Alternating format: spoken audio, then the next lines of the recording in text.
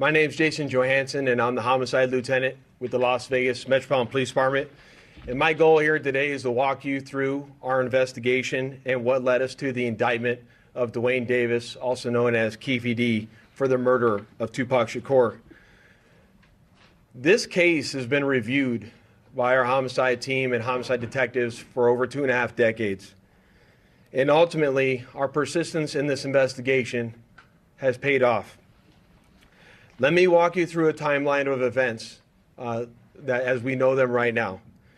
Prior to September 7th of 1996, as we all know, Tupac Shakur was an artist who was signed with Death Row Records. And that Death Row Records and its CEO, Marion Suge Knight, were closely affiliated with the Mob Piru criminal street gangs, and that they had an ongoing feud with the Southside Compton Crips. Duane Davis was the leader and shot caller of the Southside Compton Crips. And both of these gangs operated out of the Southern California area of Compton. On the night of September 7th of 1996, Tupac Shakur, along with Suge Knight, and members of their entourage, which include members of Mob Piru, came to Vegas to attend the Mike Tyson fight at the MGM Grand Garden Arena. Members of the Southside Compton Crips, which included Duane Davis, along with his nephew Orlando Anderson, were also in attendance at the same event. As both were leaving the fight, members of Death Row Records spotted Orlando Anderson near an elevator bank inside the MGM, and at that time they began to kick and punch him near that elevator bank. I will now show you hotel security footage, as many of you have already seen, related to this incident. And on this incident, you will see Tupac Shakur, who's wearing a shiny satiny shirt, along with Marion Suge Knight, who's a large man in a brown suit, punching and kicking Orlando Anderson. Following this incident, you'll see hotel security intervene, and then they will leave the area of the fight.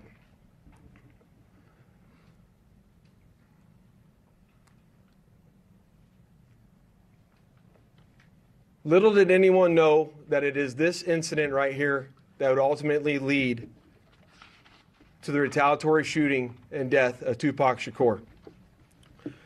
Following this incident, Tupac and Suge Knight both left the MGM to make their way to a post-fight party, which was to occur at a local nightclub. At the same time, word had spread amongst members of the Southside Compton Crips of what had occurred inside the MGM. And then that's when Duane Davis began to devise a plan to obtain a firearm and retaliate against Suge Knight and Mr. Shakur for what occurred inside the hotel against Mr. Anderson. After Davis obtained a gun, he entered into a white Cadillac along with Terrence Brown, DeAndre Smith, and Orlando Anderson. Based on our investigation, this is where we know they were seated. At some point in time, as they were in the white Cadillac, Mr. Davis took the gun that he had obtained and provided it to the passengers in the rear seat of the vehicle. As they were driving west on Flamingo Road near Koval, they located the black BMW, which was driven by Suge Knight, and in the passenger seat was Tupac Shakur. And as they turned around, they pulled up near the passenger side of that vehicle and immediately began shooting at Mr. Knight and Mr. Shakur. Following that shooting was Tupac Shakur. And as they turned around, they pulled up near the passenger side of that vehicle and immediately began shooting at Mr. Knight and Mr. Shakur. Following that shooting, the white Cadillac fled the area southbound on Koval. And after our officers arrived on scene, Tupac was later transported to the University Medical Center, where he was treated medically and died approximately 6 days later on September 13th.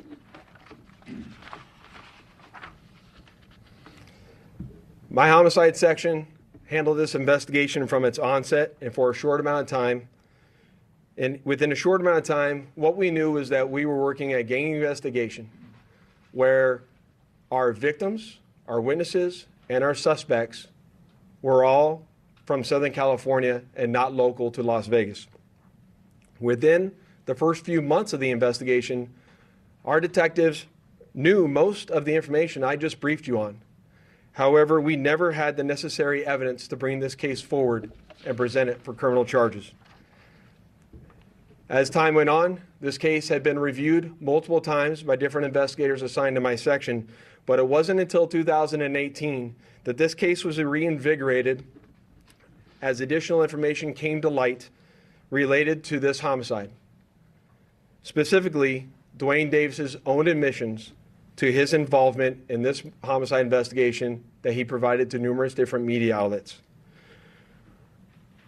In our section, we knew at this time that this was likely our last time to take a run at this case to successfully solve this case and bring forth a criminal charge. It was at that time that this case was assigned to Cliff Mogg, a detective within my homicide section.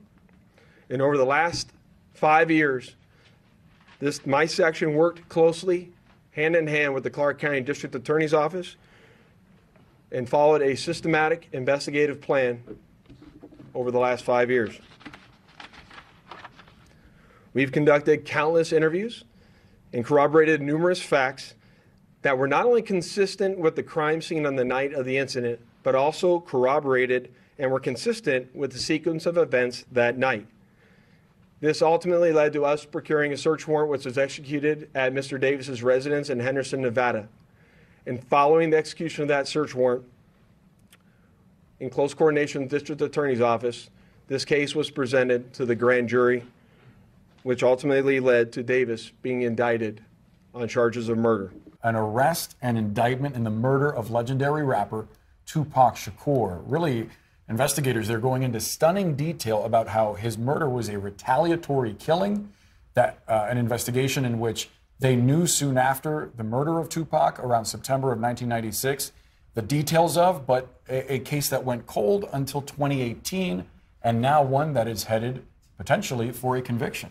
They showed this surveillance video and they said this is a moment, this altercation, that ultimately led to that moment on September 7th, 1996 on the Las Vegas Strip, where someone pulled up, multiple people, in a white Cadillac, they believe, and shot into the passenger side of Tupac Shakur's vehicle, ultimately killing him. Days later, he died in a hospital. But I think people are in disbelief today. Fans of his music, people who knew him, his family as well, they've carried this hurt for so long.